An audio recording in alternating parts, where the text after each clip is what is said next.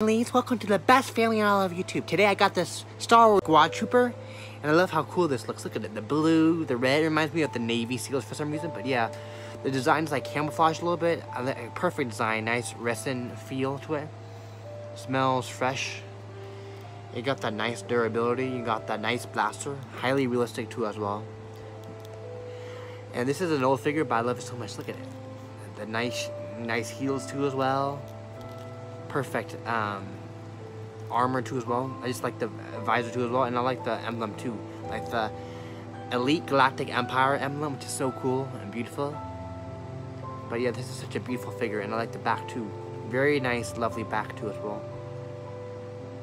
This is just a must get. If you're a huge fan of Rogue One, get this figure, because I think this is the only.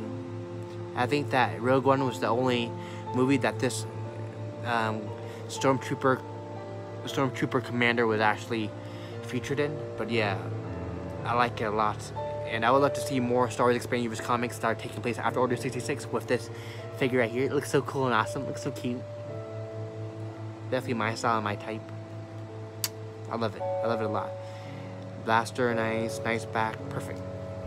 So if you want to get Star Wars action figures, I recommend Black Series, since you want the highly realistic detail for a good quality price.